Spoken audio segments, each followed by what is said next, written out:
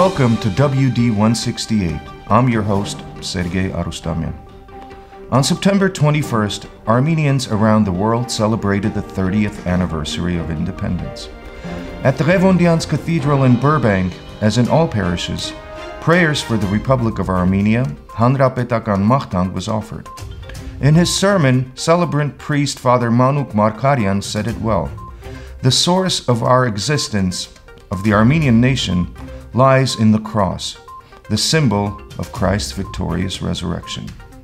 Father Manuk, we couldn't agree with you more. Scottsdale, Arizona, home to NBA legend Sir Charles Barkley, luxurious resorts, championship golf courses, and of course, our very own St. APKAR Armenian Church. Last Sunday, our diocesan primate celebrated the Divine Liturgy at St. APKAR. During the service, Hovnan Sirpazan ordained acolytes, blessed the ACYO, and Sunday school children, performed the blessing of the veils of the choir members, and honored Parish Council member Grigor Papazian with the Diocesan High Spirit Medal.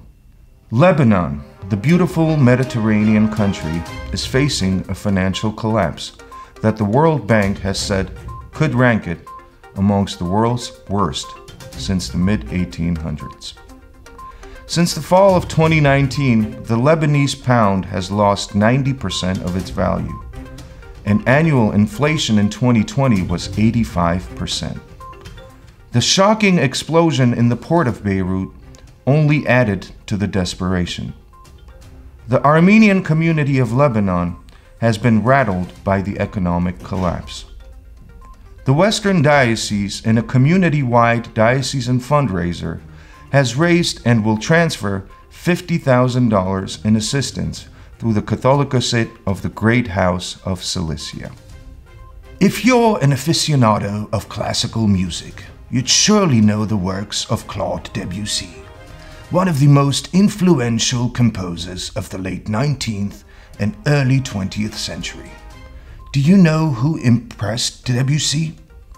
Our very own GOMIDAS VARDAPET. That narrator's voice from the Netflix documentary Our Planet is truly awesome. GOMIDAS VARDAPET was an Armenian priest, a musicologist, a composer, arranger, singer, and choir master, who is considered as the father of the Armenian National School of Music.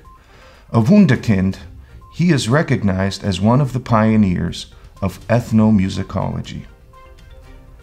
The 150th anniversary of GOMIDAS VARDAPET's birth was celebrated in 2019, and that year's Reclaim Conference was dedicated solely to reclaiming GOMIDAS. To learn more about the sacred legacy of GOMIDAS VARDAPET, make sure to check out Father Vazgen's video, Remembering GOMIDAS VARDAPET, on the diocese's Facebook page. When Sinatra first sang, "Fly me to the moon and let me sing among the stars," in 1962, he had no idea that he would be predicting the future. No, I'm not referring to NASA's Apollo 11 landing. Japanese billionaire Yusaku Maezawa and 8 others are scheduled to travel on a 6-day circumlunar mission in 2023. And yes, the 8 others selected from the general public will fly with Maezawa free of charge. That does it for this week's edition of 168. Thank you so much for joining us, and we'll see you again next week.